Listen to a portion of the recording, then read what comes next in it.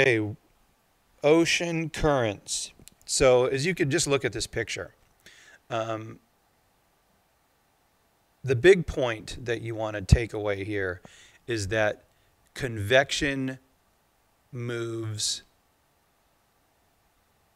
liquid, whether it's air, fluid, liquid, around the globe. Okay, so let's think about how this whole thing starts. We have the sun in the, our sun, our nearest star, and it radiates thermal energy. Earth receives that energy. And so Earth receives it, and because it's a globe, it receives it in an uneven fashion. And the bulk of the thermal energy is received around that middle band, which we call the equator. And so as the Earth is rotating, that uneven heating excites the molecules, and as we know, heat rises, and then the cooler air rushes in to take its place, and that kicks the whole party off. So now we have convection all over the globe. And if we have this uneven heating and the warm air rising and the cool air coming in to take its place, excuse me, we call that wind. And so as the wind is blowing all over the globe, as we're blowing all over the globe, that drags on the ocean waters, directing the currents. So that's kind of what you see in this first slide, is how the result of convection.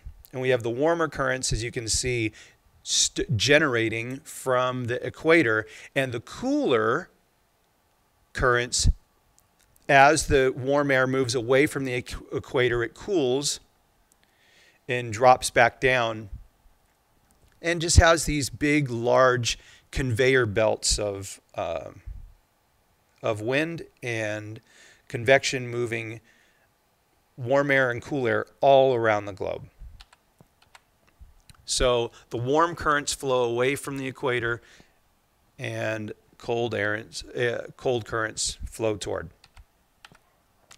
We talked about the sun, talked about the uneven heating, the Coriolis effect. You want to know what that term is. And so the Coriolis effect really is, as the Earth is spinning, it's how the wind bends because of a rotating Earth.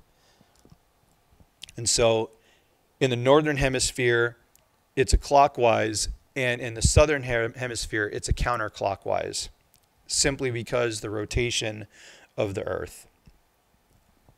And then, of course, we have gravity, and we know that more dense objects sink while less dense objects will rise. And so cold is more dense, so it sinks because of gravity. Gravity is grabbing a hold of those dense molecules and bringing them down. That happens in the ocean, it happens in our mantle, and it happens in the air. So understanding that is really important. That's a really important statement I just made. Again, the energy from the sun heats the water. And then that warm water is less dense than cold water. It's faster moving. The warm water rises, and as that warm water is moving quickly in the currents, they move away from the equator, and it starts to cool, and that cool water sinks to the bottom of the ocean. And so that cool water moves really, really slow along the bottom of the ocean, but it still moves. In fact, if you were to take a water molecule off the coast of New York, And it goes through all the ocean convection.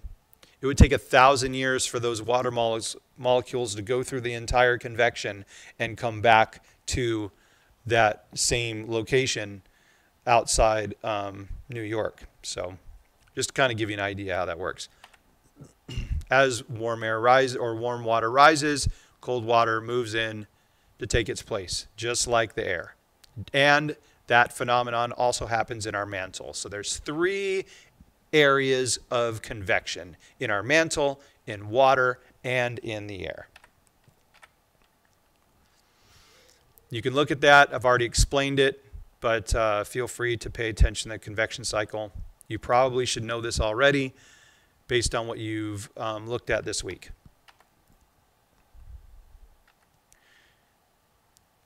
Just as wind moves from high pressure to low pressure areas, so does water. Wind blows across the surface of the water, causing friction and directing those ocean currents. So when you're looking at, there was something you guys were looking at, the STAR tutorial that you did yesterday or the day before. There was that question of what direction is the water running, or which direction does the wind blow? And you know that it blows from the east to the west, and that's just north of the equator. And if you think about it, that's exactly how hurricanes move. Hurricanes move from the east to the west in the Atlantic Ocean because of the wind. The wind drives the hurricanes. The wind drives the currents of the water.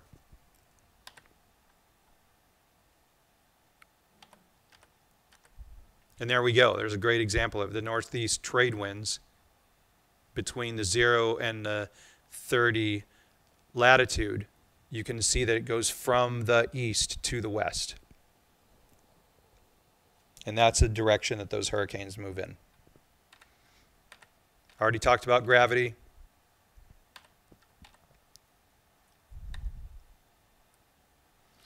Already talked about the Coriolis effect.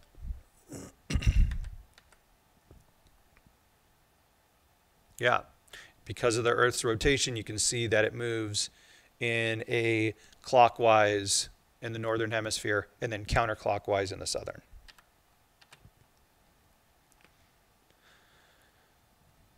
Some facts on the surface currents. Don't really need to know those. Just know that the surface currents are at the top of the water. They move quickly and the water's warm versus the bottom of the ocean that's cold, cold currents. Little graphic to show you. Gyres, you know, we know that there's a lot of trash in the gyres because of how the currents are moving and what's going on with our oceans and all the trash. But a gyre is a vertical column or mound of water at the surface and it flows around them, producing enormous circular currents. So major gyres, don't need to know these, just know that they exist. This is these ocean gyres, 5 main ones. The Gulf Stream, warm water, friends, warm water. Definitely have an idea of this. This slide, kind of important. Upwelling, you don't really need to know this term.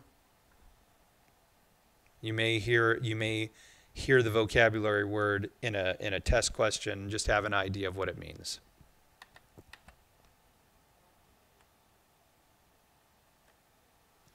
So this ocean, and again, you know, pointing out, definitely find the United States. It's over there on the left-hand side of this, and you can see that it's the Gulf Stream moving up and then cooling and then going to the bottom of the ocean. Again, it takes 1,000 years for that water to go through the entire convection system. Deep ocean current, 90% of ocean's water. The differences in density cause them to move really slow because they're super dense and salty. So the cold ocean, deep ocean currents are because of the cold temperature and the salinity. That is a very testable fact. The differences in temperature and salinity and the fact that they're super cold and super salty is what causes them to move so slow.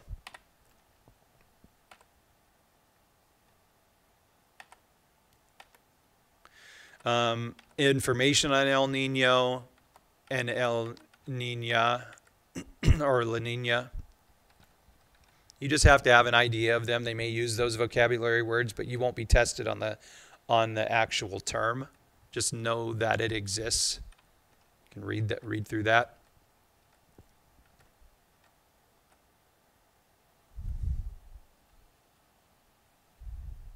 Yeah, cold currents cause nearby coastlines to be cooler. Warm currents cause nearby coastlines to be warmer.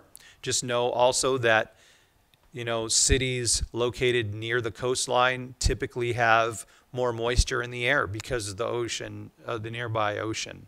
And so because of that moisture in the air, their temperatures, whether they're cooler or warmer, won't typically change as drastic as places that are drier, as places that are inland, because that moisture in the air takes longer to cool off and warm up. So those temperatures are more stable. So just like in Florida, the coastline temperatures are warmer and stable because of the warm water and its southern location on Earth, meaning it's closer to the equator. As you move away from the equator, these coastlines, there's still going to be moisture in the air, but as you move away from the equator, the temperatures drop. It does get cooler, but you would expect there not to be a great change in those temperatures because of the moisture. The moisture tends to hold temperatures in a kind of a realm that without great variation.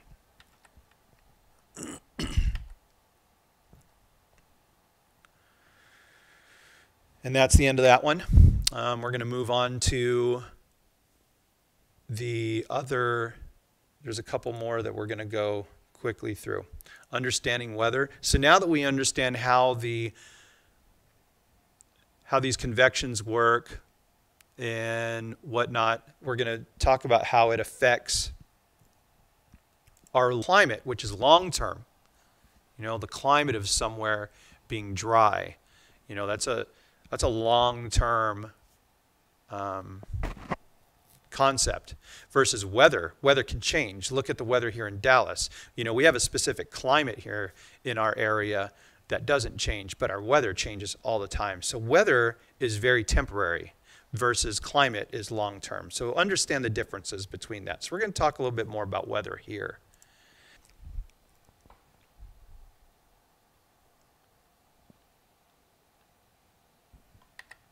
Here we go. We're not going to watch that video. You can watch that later. But the global convection affects local weather. So we're talking about global convection of ocean currents, global convection of atmospheric currents as well. Both of those things affect the weather. Weather, again, more temporary. It's conditions of the atmosphere at a particular time and place. So looking at that weather map, you see, just so you know, you see H, which means high pressure. You see a cold front. You see low pressure. You see warm front. You see stationary front. You're going to be able to identify all that and, as we move through here. So weather depends on heat, energy, air pressure, winds, and moisture. All of those things. Those 4 different factors. And if any one of those factors change, the weather changes. So as you can see, weather can change very, very quickly. So there's going to be another video for you to watch, which we're not going to watch right now. But I'm going to go quickly over these facts. High pressure systems bring sunshine and nice weather. Well, it makes it clear. Okay, that's what happens. No clouds in the sky. So during the summer, that means it's pretty hot outside because there's nothing blocking the sun. It's just beating down on us. In the winter time, it can be cold still. But high pressure, what you really need to understand about high pressure is very little chance of precipitation. We want to almost go with no precipitation because clouds cannot form. Look at that. The pressure is high. The atmospheric pressure is high, so it doesn't allow cloud buildup. And if you want to get snowed on, if you want to get rained on, you need cloud buildup. So low pressure allows for that cloud buildup. Low pressure systems bring rainy, cold, cloudy weather because the air rises and cools, condenses to form clouds and precipitation. So remember, high pressure does not bring heat. It brings clear skies. And low pressure brings clouds and precipitation. So definitely understand the differences of that. And you can see it on a weather map. And I'll show you, let me back up a little bit. So look at the H, where it's at. There's not very many clouds around that area. And then look at the L. Look at all those clouds around there. That's a great example of what high pressure and what low pressure results in. So we have a cold front. Cold front is it shows on the left, the slide on the left or the picture on the left. You can see it's annotated by the blue triangles. And the triangles, whatever direction they're pointing is the direction that cold front is moving. So if you put your finger on where the triangles are, that's the front of the cold air mass that's behind it. As you can see, it says advancing cold air behind the cold front. So the front, as the front is moving through, right where those triangles are, that is where you can have the violent weather, like tornadoes or, some type of a storm. It can happen along that front. And then as the mass pushes through, the weather stabilizes and it gets cooler. Okay? So realize that the drama happens where the teeth are. And as those triangles, and as the front of that air mass is pushing through, that's where you can have that violent weather. And then as the mass is over, once the front of that air mass moves through, and you're just, like in Dallas, for example, and then you have that cold air mass above, that's when you have fair, cooler weather. So we'll be able to, I'll explain that, in a different time. But anyway, so let's move on to warm front. Warm fronts bring rains and showers followed by warmer, milder weather. So the front, the half circles in red, as it moves through, the front can bring rains and showers, but then you're going to have that warm air mass that's going to be over the location, whether it's Dallas or wherever you're at, and that's when you'll have that warmer, milder weather after the front of the air mass moves through. Okay. Stationary fronts, occluded fronts, these are the less tested versions of fronts. So warm and cold, definitely know those two. But stationary front, have a working knowledge. I'll just explain them really quickly. You have a cold front and a warm front meeting together. Okay, and they're fighting for position. Neither of them is moving anywhere because you have one front moving to the east, one front moving to the west, and they smash into each other. And so at that front, you can have rain, many days of rain and precipitation because you have two battling fronts. So that's how I explain stationary front. And then occluded front is when you have a warm front, when a cold front overtakes a warm front and they are moving in the same direction, it can produce strong winds and precipitation, but it's very, very rare. It's a very rare front, an occluded front, or oculated, whatever you want to call it. I call it occluded. But that's, again, these are rarely tested. Just have a working knowledge of them. So if you can see, go back to stationary front, you can see the line, you can see the triangles and the half circles. That's how it's written out for a stationary front. And on a occluded front, you have triangles and half circles going the same direction. So anyway, those are those two lesser known fronts and lesser tested fronts. This is a great example of all of these fronts now that you can see them in the weather symbol review here. The cold front moving through. So look at California, Nevada, and Idaho. The cold front, the front of that air mass is starting to move through. So those areas are going to have that violent weather. But if you look at Oregon and Washington, the cold front already moved through. So now they just have cooler, drier weather. Look at Montana. There's a warm front that moved through Montana, and it's going to go into Canada. Now Montana, the northwest of Montana is getting that warm front moving through. So they are dealing with clouds and precipitation, but most of Montana is warm. But what's interesting is here comes that cold front. So they're going to, because they have cool, warm air there, that cold front's about to move through. They have an opportunity based on this weather map to get tornadoes as that cold front is moving through. Check out the H in the middle of the map. Notice there's nothing else going on there. It's because that pressure is really high and it blew out all the clouds. So there's no clouds in the sky, and yeah, there's no clouds, no chance of precipitation. And then it looks like the East Coast over there by Kentucky there's just a lot of drama going on there. They got low pressure. There's an occluded front there.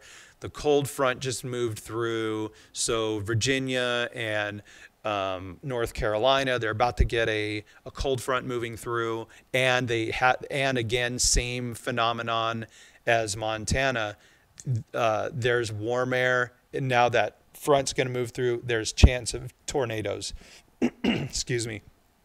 And then we have the stationary front in southern Texas, where, as we talked about earlier, the cold front's moving down or south, while that warm front is moving north. And you can see along that line is going to be rain for, a number of days, because those two fronts have met, one going one direction and then one going the opposite direction. So there you go.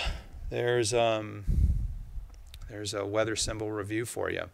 And that's the end of that one. The last one, we'll just quickly go through it just to make sure that we have everything nailed. If there's anything new, I want to make sure that we get it understood here. So let me pull this up. Our lecture. Okay. Wow, there we go. Moving on down. As we know, we already talked about this, the recipe for weather.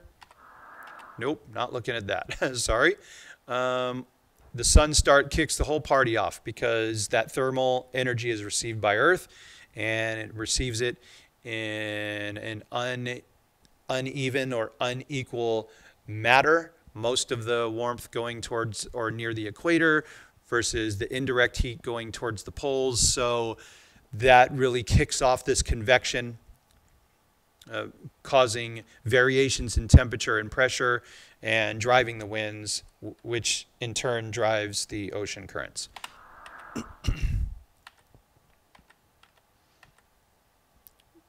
All points we've already gone over. There you go. Great graphic of warm air rising, cool air rushing in to take its place. And when you step outside and you feel wind, that's what you are feeling. It's always cooler air rushing in to take the place of air that has been warmed up because of the surface of the earth being warm due to the thermal energy received from the sun, and it rises because those molecules get excited and spread out and they rise. Okay. And heat transfer is simply convection. And this is a little graphic of what that looks like. I'm just quickly going through this.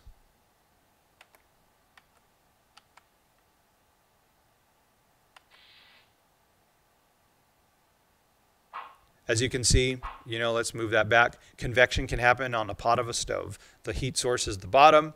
So that's where the molecules get really excited and rise up. They cool off. Well, not necessarily cool off because it's still hot, but it's cooler than the water molecules on the bottom near the heat source. So that's what's really happening as your water boils.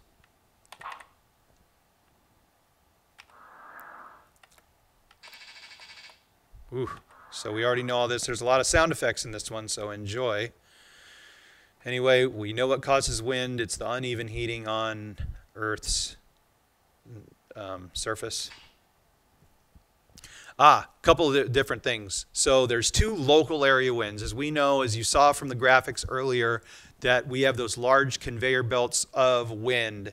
So we have the easterlies going from the east to the west near the equator. But know that there's a difference between global wind and local wind. So there's two breezes that you need to be familiar with. There's a land breeze and a sea breeze. A sea breeze, as you can see, the wind blows from the sea to the land where it warms up, rises, and then moves out to the ocean, cools off, falls again, and then goes in this local kind of convection that'll happen. So a sea breeze is from the air moves from the sea, or the wind moves from the sea to the land, and it happens during the day. Whereas a land breeze happens at night. So because the land is cooled off and the ocean, as we know, water molecules take longer to heat up and cool down. So during the evening, the water is warmer because it heated up all day long, so that the wind blows out from the land to the sea, warming up and rising. So when you're standing on a beach during the day, you can feel the wind blowing from the ocean.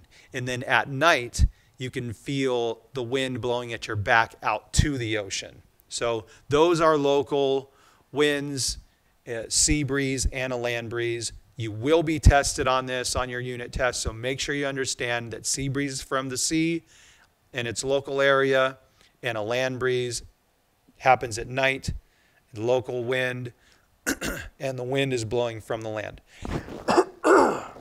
Excuse me.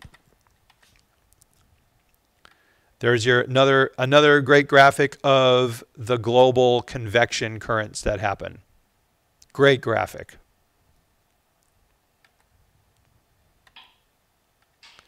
Air masses and fronts. Already talked about this, but it's another review of warm front, cold front, the two big ones you need to know. Occluded front, there you see the symbol, both of them moving in the same direction. Strong winds, heavy precipitation, but it doesn't last very long because both fronts are moving in the same direction. So it's very quick. Stationary front precipitation lasts for days. Jet stream, don't really need to know about it. Just be familiar. It's an animation for you.